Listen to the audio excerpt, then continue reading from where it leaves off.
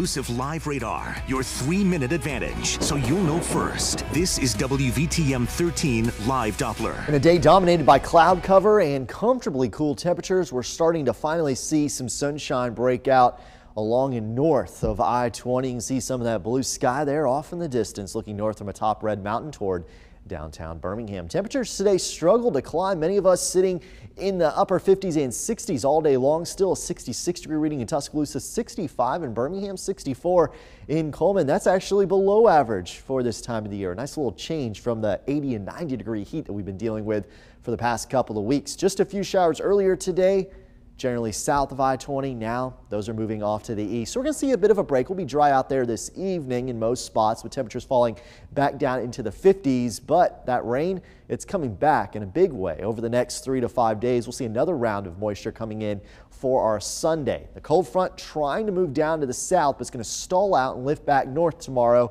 And that sets the stage for an overrunning rain event, we call it. And that just means more showers developing, pushing on through. So it's going to be kind of another day like today with the cloud cover in place, but also a little more damp with widespread showers, light to moderate. No thunderstorms, no severe weather in the forecast for your Sunday, but obviously not good news for folks heading out to Talladega Super Speedway. A few showers tailgating prior to green flag.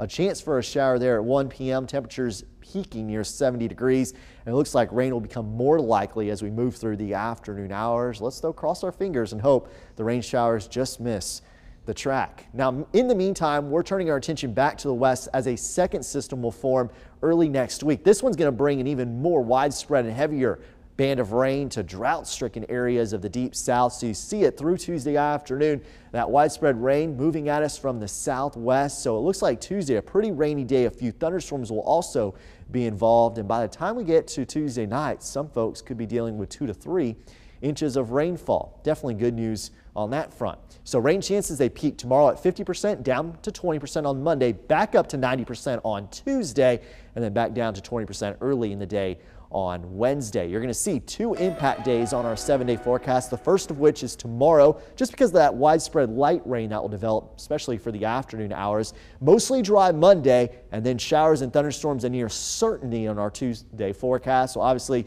impacting any outdoor plans you have in place or just getting to or from work or school. Clearing skies and a little more seasonable as we head through the second half of next week. Kyle?